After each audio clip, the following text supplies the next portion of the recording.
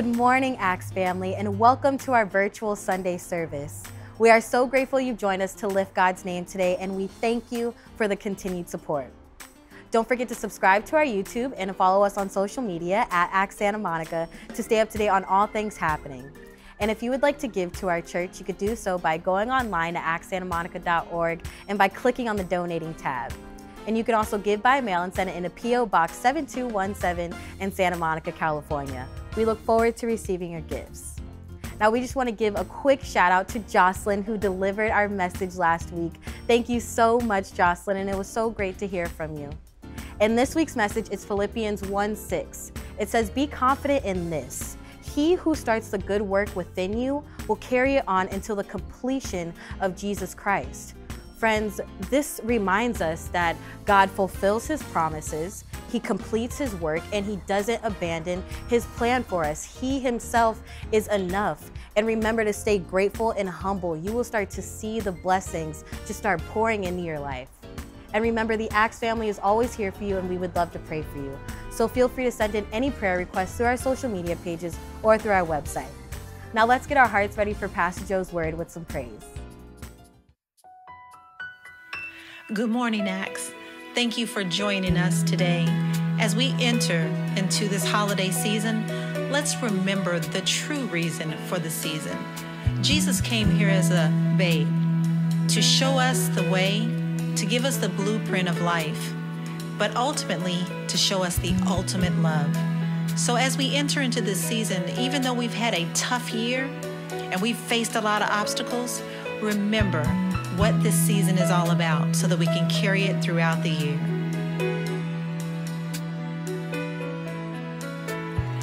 Light of the world, you step down into darkness.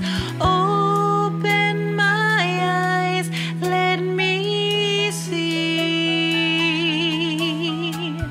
beauty that made this heart adore you.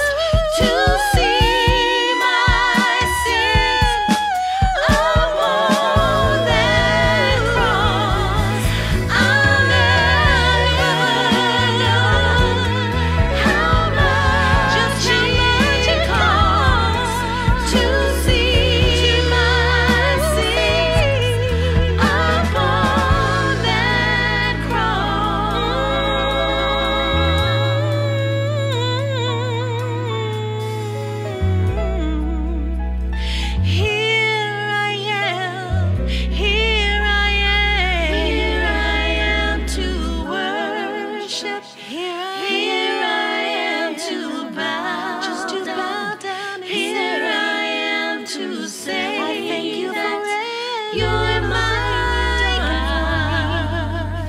You're altogether lovely. Worthy. You're so worthy.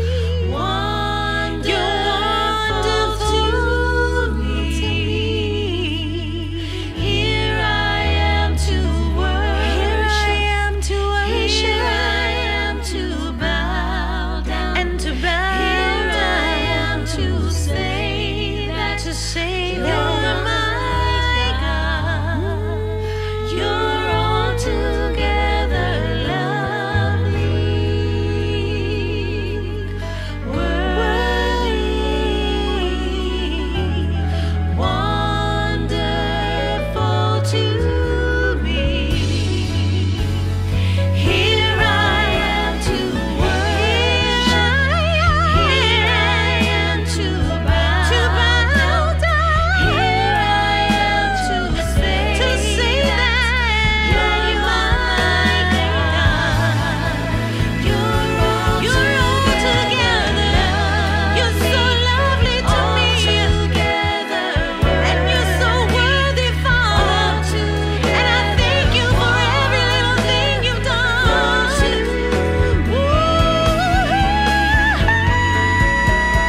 We bless your name, Lord. We're here to worship you, God. We're here to lift up your holy, precious name. Oh, we give you the praise. Yes. We thank you, Father. We thank you, We Jesus. thank you, Jesus. You didn't have to do You it, didn't but have you to do came it, for love. but you did, And we Lord. say thank We you. thank you, Lord. Yes, we do. We worship you. Hallelujah. Hallelujah. We worship you, Lord. We worship you for who you are. We worship you, Lord.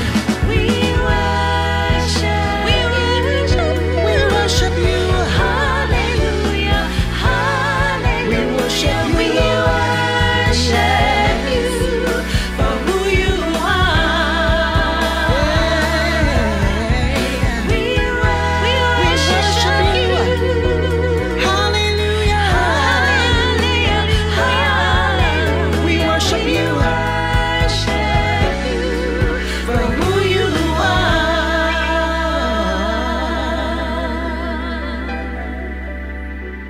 God, we praise you.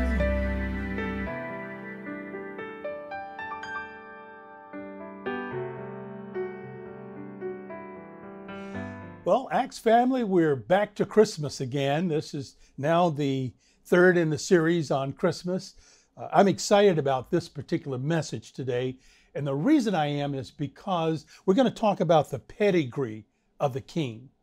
You know, a lot of people don't get why Jesus Christ is celebrated as the Christ of Christmas. And I want to give you some technical information on that today. So I want you to work with me here. Maybe not turn to as many scriptures with me as I'm going to go through today, but write them down. Write them down and write them down in the order that I'm going to give them, because I think you're going to find it helpful when you take your private study time and look at why is Jesus Christ, why is his bloodline so important? Why does he have to come out of the line of David? And that's what's going to make Christmas more meaningful to you. So from a technical perspective, but our launch pad is coming out of the prophet Isaiah. Isaiah chapter 9, verses 6 through 7. And we're going to work through that throughout the message, but I'm going to bring some other passages in. Here, Isaiah says this in chapter 9, verse 6 through 7. For to us a child is born. To us a son is given, and the government shall be upon his shoulder, and his name shall be called Wonderful Counselor, Mighty God, Everlasting Father, Prince of Peace. And verse 7 says, of the increase of his government and of peace there will be no end, on the throne of David and over his kingdom, to establish it and to uphold it with justice and with righteousness from this time forth and forevermore. The zeal of the Lord of hosts will do this. The excitement of God is going to make this happen.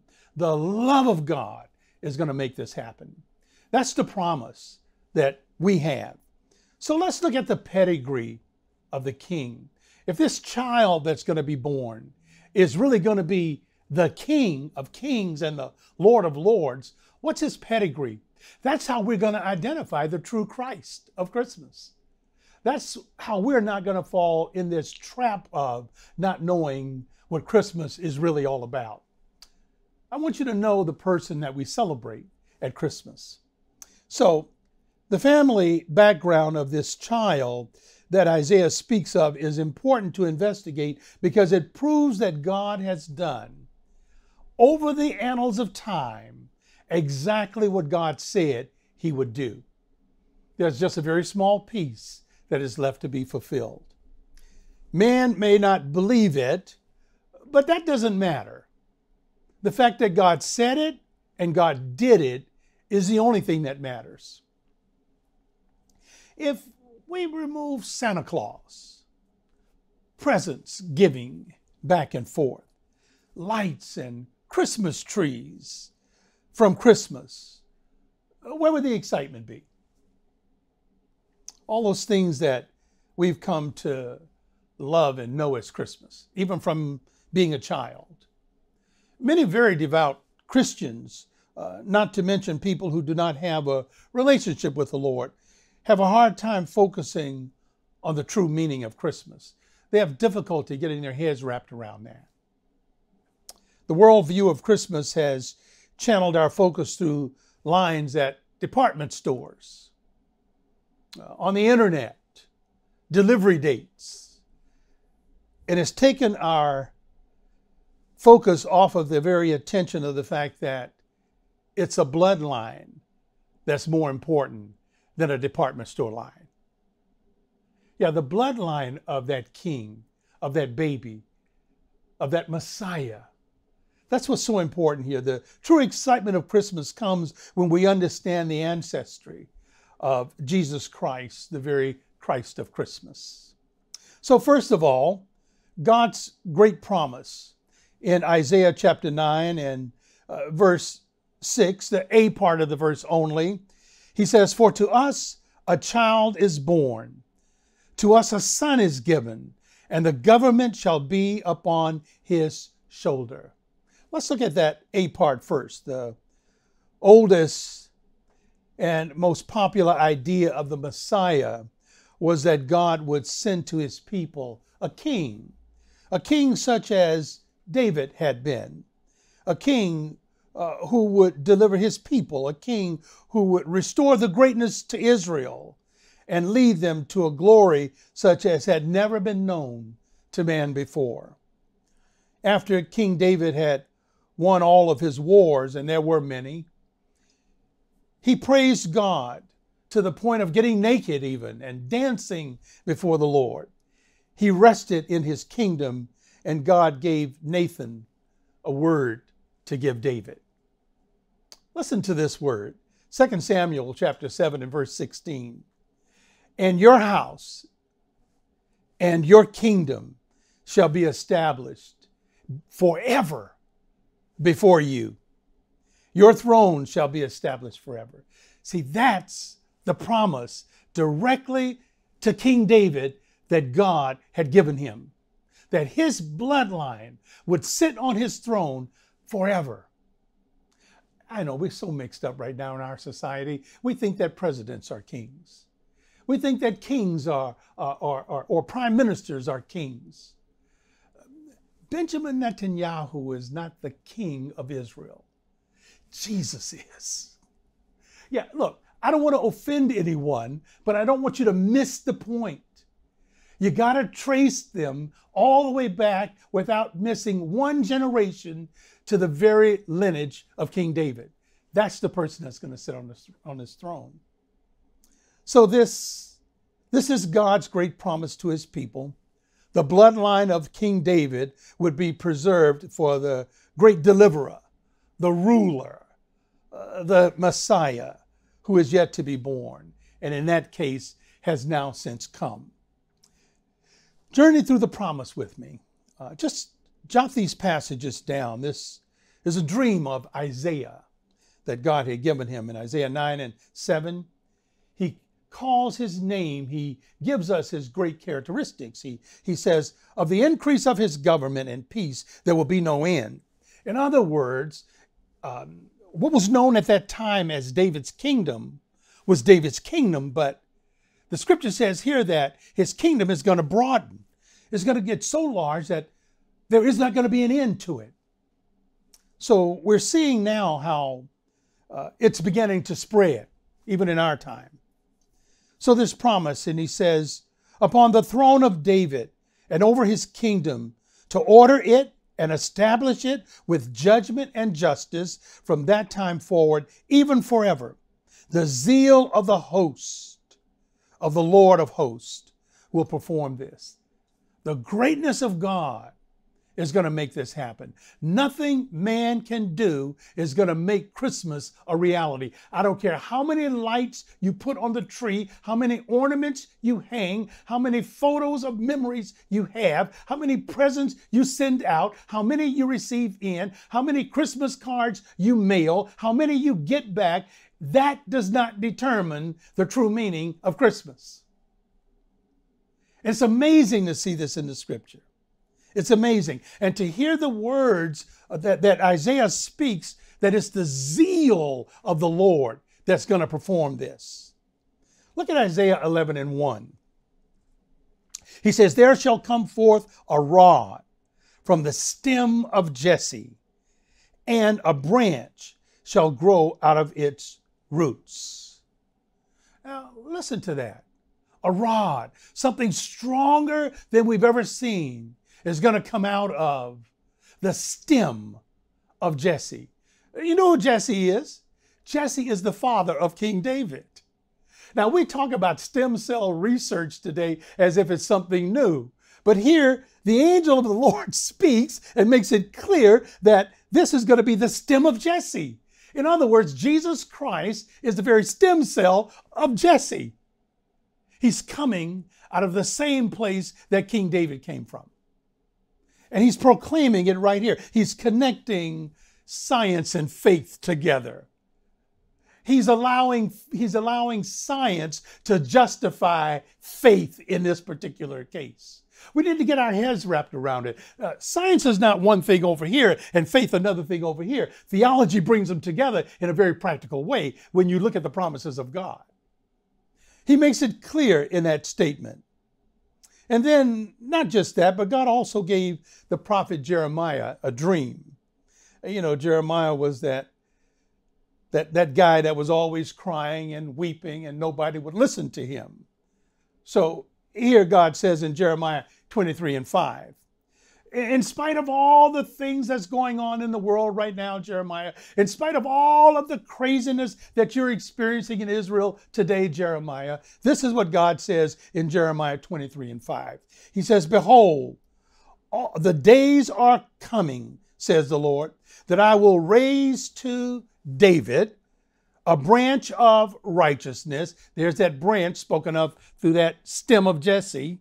There's that same branch. He's connecting the dots for us. He says that I will raise to David a branch of righteousness. A king shall reign and prosper and execute judgment and righteousness in the earth. Do you think someone else is going to bring justice to this earth? Do you think that who we vote for and who we put in office or who we take out of office or who we deny the privilege of continuing to serve us, do you really think that's going to make a difference? Jesus has a plan and God has initiated it. He says that he will give him authority. He will give him rule. And in the midst of all that trouble that Jeremiah was experiencing at that time, God raises this comforting word. That Jeremiah, you're not going to have to depend on the folk that's ruling now. I'm sending a ruler. I'm sending one straight from myself. I just love that because it was later in Jeremiah 33 and 17 that we read, for thus says the Lord, David shall never lack a man to sit on the throne of the house of Israel.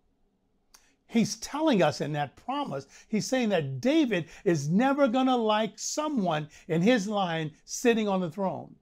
So we just have to find the one.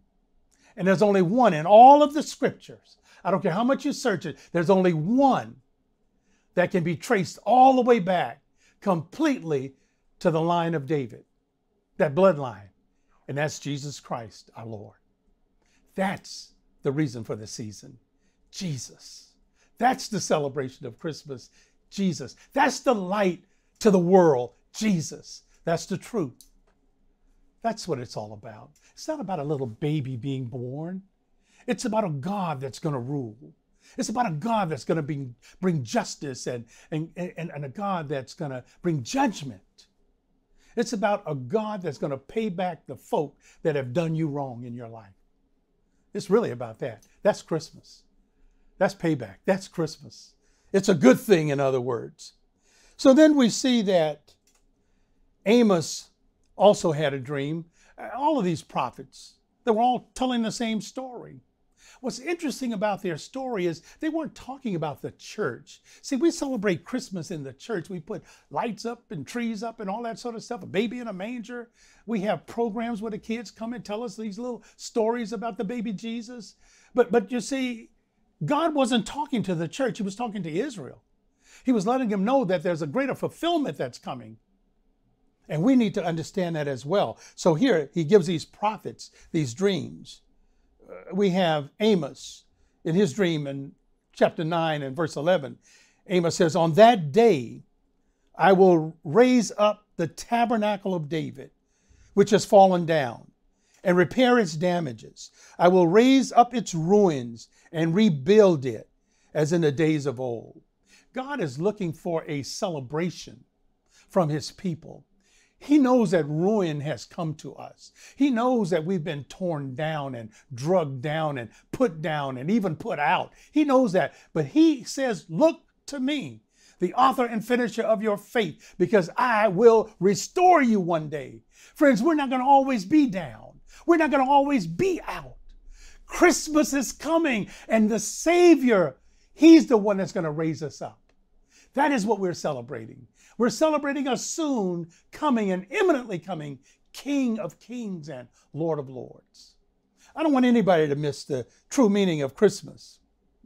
I like what he says here, that he will repair the damages that have been done. Some of you have been so hurt in your lifetime. Different things in life have hurt you.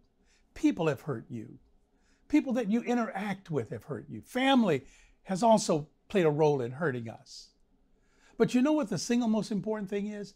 That this Savior that is spoken of by this prophet, it's clear that he's coming to restore something, to rebuild something, to fix the damages, fix the brokenhearted. That's what he's coming for. That's the story of Christmas. That's what Christmas is all about. Zechariah had a dream. Zechariah chapter 12 and verse 8, he says, in that day the Lord will defend the inhabitants of Jerusalem. The one who is feeble among them in that day shall be like David. I don't care how feeble you are, how beat down you are, how drug out down you are. The most important thing for you to know is when Jesus returns, you are going to be strong. He's coming to defend you. He says, and the house of David shall be like God, like the angel of the Lord before them. What a restoration that's going to be. Can you imagine as much going on in the Middle East these days, wars on all around them, people putting bombs into their property and their space, and they're doing the same, all this nonsense going on, and we're going to send someone there to resolve it all, to fix it all? No, no. The one that's going to fix it all happens to be named Jesus Christ. That's who's going to fix it all. The Christ of Christmas. The greatest Christmas is going to come to the people of God that have denied the fact that he is the Messiah that's already come. They're going to have the greatest shock of their lives. And then Hosea had a dream. That poor prophet, if you read his story, so challenging a life that he lived. But in Hosea 3 and 5, it says that the day would come when the children of Israel would return and seek the Lord their God and David their king. Friends, they're not going to be seeking the King David that they knew then. They're going to be seeking the new David, that stem of Jesse. That's who they're going to be seeking. Christ, the Christ of Christmas. That's who they're going to be seeking. Ezekiel heard God speak in a dream, and he heard the words of God in Ezekiel chapter 34, verses 23 through 24. And the Lord said, I will establish one shepherd over them, and he shall feed them, my servant David. He shall feed them and be their shepherd. And in verse 24, he says, and I, the Lord, will be their God, and my servant David, a prince among them. I, the Lord, have spoken. Friends, that promise is not coming from man. That promise comes directly from an almighty God, one that you can trust. You can trust God to fix your broken places. He's on his way back. I don't care how much you've been denied, put down, thrown out, locked up, chained, whatever. I'm telling you that God is going to loose those chains one day. He has promised it to us. Because the issue is that those prophets, while they didn't speak to the church, they spoke to the line of David, they spoke to Israel. But here's what's key to know, those promises apply to the church. Do you know why? Because Jesus has already come and died, and because of his blood shed, we are grafted in to become the very children of Abraham. We're in it. So our hearts too are going to be renewed. We too will be built up in places where we've been torn down. I just think it's a wonderful message, but yet we need to see the fulfillment of God's great promise. And that fulfillment is right in that Isaiah chapter 9 that I started with at the very beginning. Look at verse 7 of Isaiah chapter 9. He says, of the increase of his government, he says, and the peace, there will be no end on the throne of David and over his kingdom, to establish it and uphold it with justice and with righteousness from this time forth and forevermore. The zeal of the host, the zeal of the Lord of hosts will do this. Look at the B part just before it. Because you know, when you read the Hebrew, you got to kind of read it backwards to really get it. Look at the B part before. He gives us all those characteristics of God. He says, and his name shall be called Wonderful Counselor, Mighty God, Everlasting Father, Prince of Peace. So we know what we're looking for. We're looking for someone that's going to bring peace. Now, if you really want to see the line of Jesus, you want to track it all the way back for yourself, open up the Gospel of Matthew, chapter 1. And just read chapter 1 of Matthew and see for yourself that this gospel starts with the very genealogy of Jesus Christ, the son of David. It even says it just like that. And then you go all the way back, and you say, oh my God, he did come from David. And that's exactly what God is talking about. Gabriel made a promise to Mary. That's Jesus' mom, his earthly mom, in Luke's gospel. And the promise is that the Lord will give to the child that she will bear the throne of his father, David. Yeah, Gabriel delivers that message to Mary, that throne that belonged to David will be given to her child, the one that is called Jesus the Christ. You'll find that message in Luke chapter 1 and verse 32.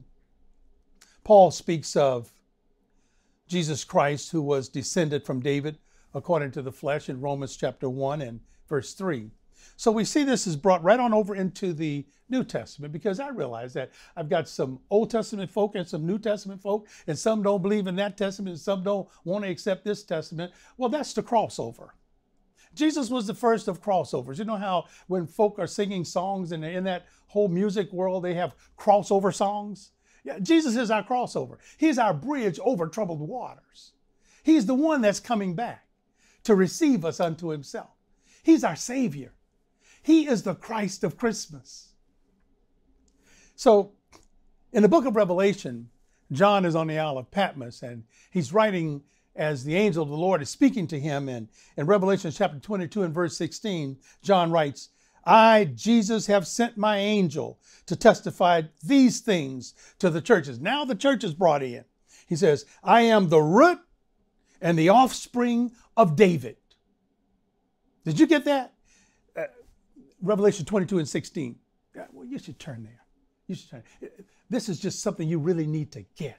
Watch what he says. He says, I, Jesus, have sent my angel to testify to these things in the churches.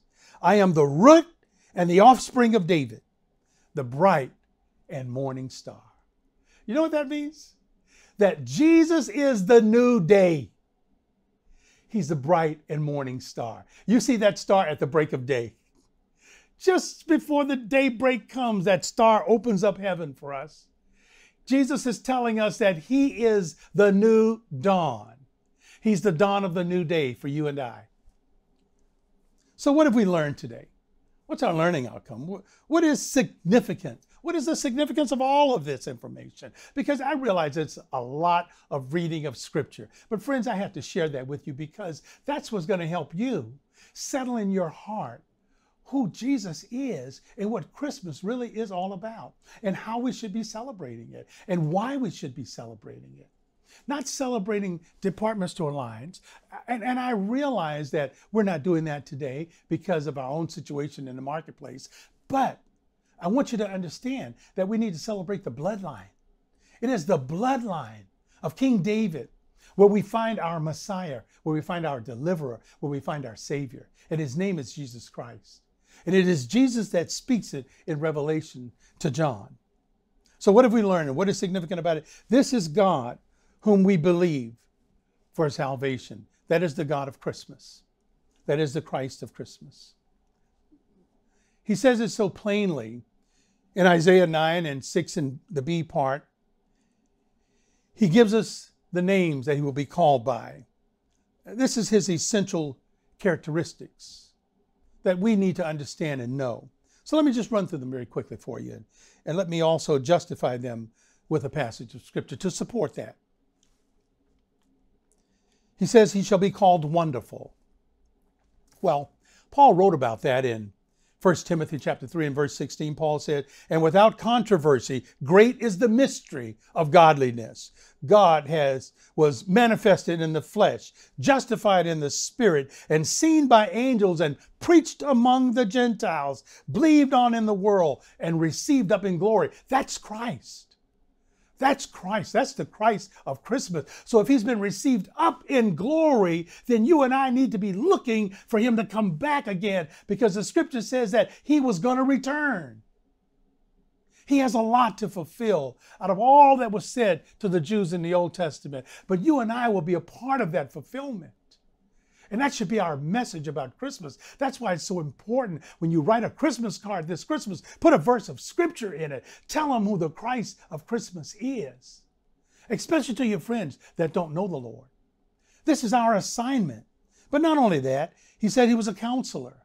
Paul wrote in Colossians 2 and 3, in him are hidden all the treasures of wisdom and knowledge. All the treasures of wisdom and knowledge. Do you need wisdom? Do you need to impart wisdom to your children or grandchildren or great-grandchild? Do you need to impart wisdom? Get your wisdom from the Word of God.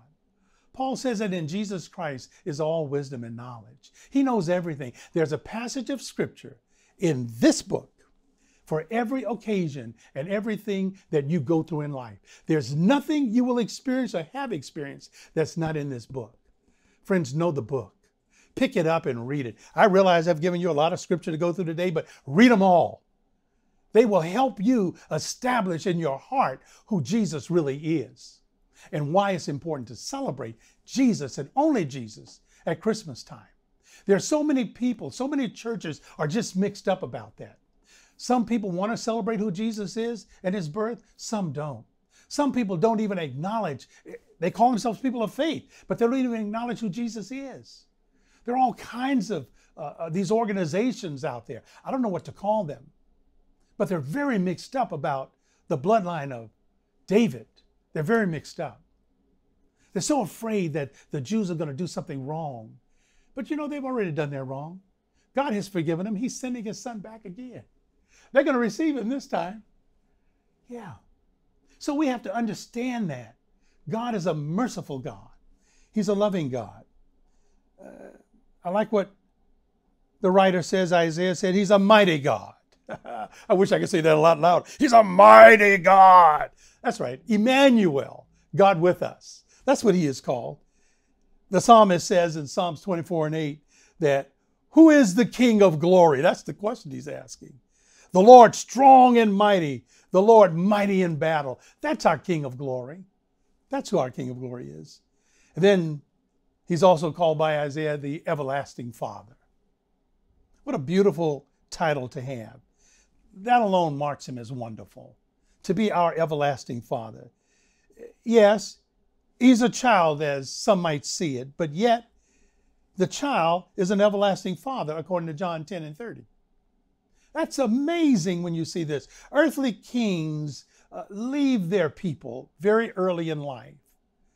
But he's an everlasting Father. He's a king that's never going to leave his people. Even when he returned to glory, he sent the Holy Spirit to indwell his people on earth so that we can be comforted and always be with him. He's always present with us. He's not only omnipresent, but he's always with us. He's everywhere, but he's always everywhere.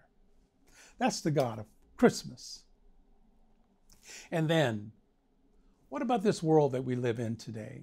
Such turmoil in so many corners of our world. But here we read in Isaiah that he is the Prince of Peace. Boy, do we need some peace in this world today. Do we need peace in our politics? Yes. Do we need peace in the pandemic that this world is going through right now? Yes. Do we need peace even among our families and our friends and our loved ones? Yes. Yes, everybody's acting as if we're confused, and yet everybody's acting as if they know the right thing to do. But friends, I'm here to tell you that the Prince of Peace is who we celebrate at Christmas. Jacob called his sons together, and he told them in Genesis chapter 49:10, these words. He says, the scepter shall not depart from Judah, nor a lawgiver from between their feet, until Shiloh comes, until the Prince of Peace shows up. That's what he means. Until Shiloh comes. And to him shall be the obedience of the people. We're going to all bow. The scripture says one day every knee is going to bow and every tongue is going to confess that he is King of Kings and Lord of Lords. Friends, we're going to arrive at that point. That's really celebrating Christmas. Even already, he's our peace. According to Paul's writing in Ephesians chapter 2 and verse 14, he says, for he himself is our peace. Talking about Jesus Christ. That's our peace. I don't care what's going on in your life today, how confusing, how disappointed you are, how hurt you are. Whatever you're going through, you can find peace. Even though the world is in turmoil, there's still peace, and the peace is the peace of Christmas, and his name is Jesus Christ. Will you accept him today? Will you accept Jesus Christ today? The scripture says that if you confess with your mouth that Jesus Christ died on the cross for you and believe in your heart that God has raised him from the dead, you shall be saved. Friend, would you ask the Lord to come into your life today? Don't celebrate another Christmas without Jesus. He's the reason for the season. Accept him today. Allow me to pray for you. Lord, I just lift up everyone under the sound of my voice today. I lift him up because, Lord, we need to know who you are. We need to understand better who you are. So, Father, would you enter the hearts of your people today? Cause us to want to spread the truth about the true Christmas, the true gift at Christmas time, the gift of salvation that has already come. Oh, Father, we look forward to your return. Because you said when you come back again, you're coming back to collect those of us that believe in you. So, Lord, I pray for salvation all over the world. I pray for peace upon this earth. In the name of Jesus Christ. Amen. God bless you. to tell just what Jesus really means to me, for he's more wonderful than my mind can conceive. He's more wonderful than my heart can believe. He goes beyond my highest hopes and fondest dreams.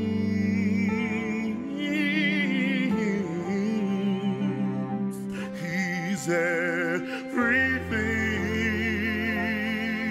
that my soul ever longed for, everything he's promised, and he's so much more. He's more than amazing, more than marvelous, more than miraculous could ever be. He's more than wonderful. That's what Jesus is.